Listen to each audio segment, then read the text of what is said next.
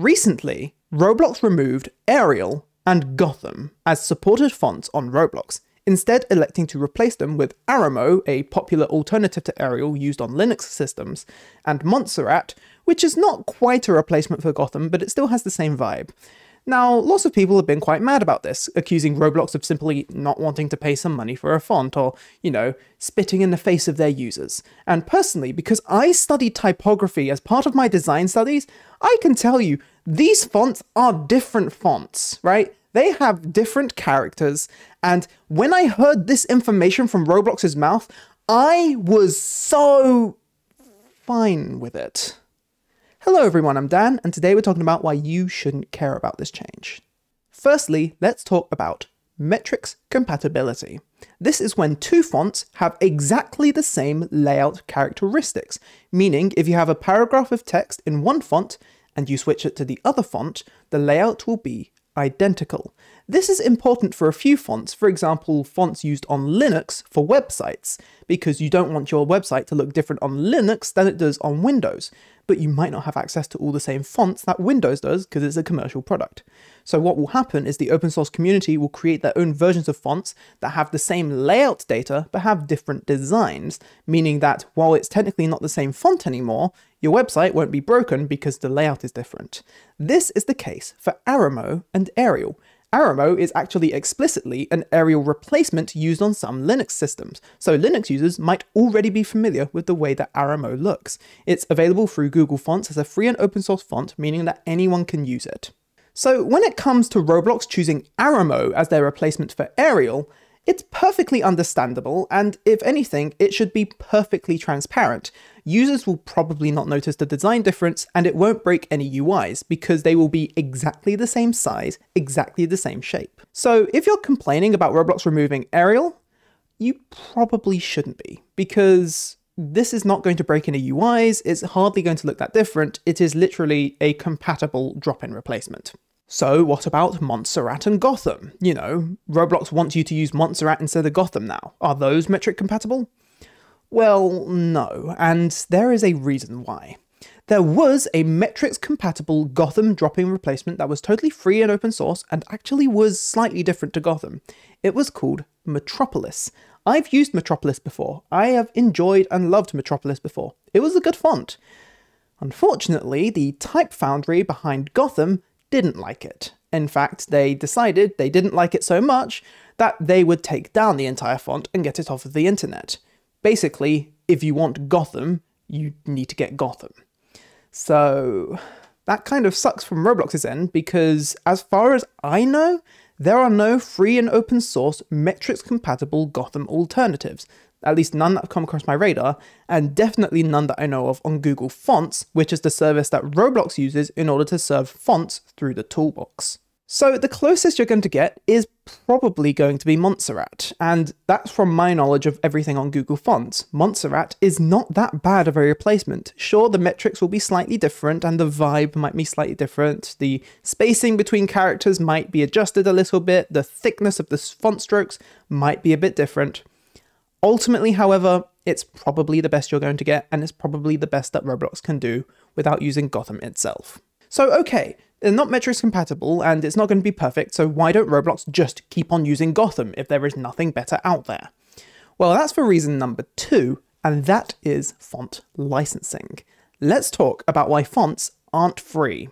You might be used to Microsoft Office coming with a drop-down with a bunch of fonts in them that you don't have to pay for. You just click on the font and it's in your document, you can print it off, you can hang it up in your school or your workplace or wherever you want, and it's totally fine. No lawyers are going to come breaking down your door at 3 in the morning demanding you pay for using Comic Sans on that important funeral notice.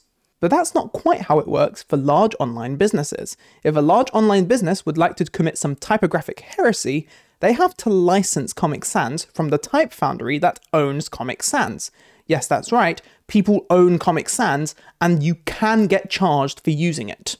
These licenses are known as commercial use licenses, and they cover commercial usage, as you would imagine. Meanwhile, when you're using a font in Microsoft Office, that's not a commercial use license, that's a personal use license. That means that you yourself can use the font, but a corporation can't use it in order to represent any of their messaging or anything like that. So that brings us to talking about Ariel and Gotham. Ariel is owned by Monotype, and Gotham is owned by Heffler and Frere Jones. That means if Roblox want to use Ariel and Gotham in the Roblox engine, they have to have a commercial license. At Roblox's scale, it's probably going to be a special license agreement rather than anything standard, because Roblox is, you know, a platform with millions of kids on it that would be quite valuable to the type foundries. If Roblox have a relatively standard license with these type foundries, they could easily be paying in the millions per year just to license these 2 fonts, or maybe even just the 1 font alone. However, if they have a special license agreement, well, all bets are off. And that's where the prior art comes in. Do you remember Tommy Tallarico, whose mother is very proud of him, and the oof sound? That whole thing might just have happened again, but behind closed doors rather than out in public where people can have a shouting match on Twitter. You see, in the Tommy Tallarico case, whose mother is extremely proud of him, Roblox was asked to license the oof sound to Tommy Tallarico, whose mother is incessantly proud of him, for a very exorbitant fee. A fee that Roblox would have no reason to pay, to be clear.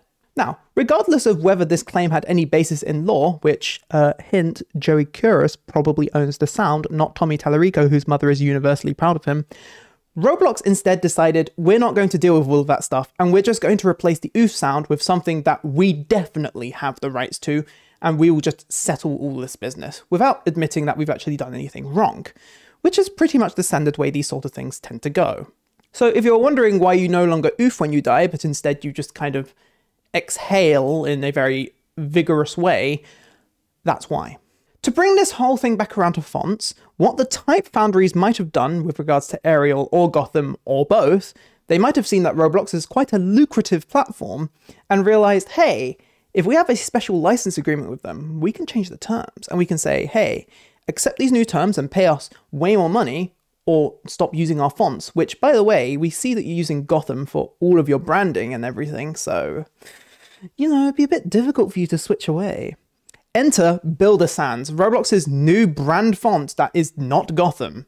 Now, to be fair, I quite like Builder Sans, and Roblox's stipulations around only using Builder Sans on Roblox is totally fair and industry standard for any sort of corporate branding font, so I don't know why people are mad about that one. Basically, this means Roblox no longer has to use Gotham for their branding, which is fantastic, and it also means that Arial and Gotham can be replaced by other fonts. And in the case of Arial, it's Metrics compatible, so it won't even break any UI, which means Roblox won't have to spend exorbitant amounts of money licensing fonts from people who maybe might be trying to overcharge them for it. But this is all speculation, we don't know for sure. Now again, I might have got this completely wrong, but I would not be surprised if this is exactly what happened. Either that or Roblox just really did not want to keep on paying for very expensive licenses for 2 fonts. I would not be surprised. But all of this in combination is why I think you shouldn't be complaining about this change, and why I actually think, even as someone with typography experience, this is totally fine. Aramo is metrics compatible, so if you're using Arial in your UI, you monster, then your layout won't break at all. And if you're using Gotham in your UI, Montserrat is close enough anyway, and sure, your UI might look a little bit different, but if anything, it'll probably just be a little bit shorter, because from my experience, Montserrat is a tiny bit more space efficient than Gotham is, because Gotham has like massive tracking in its like character spacing, which I don't even know why. Like, everyone complained when the website switched over to Gotham because all the titles got cut off.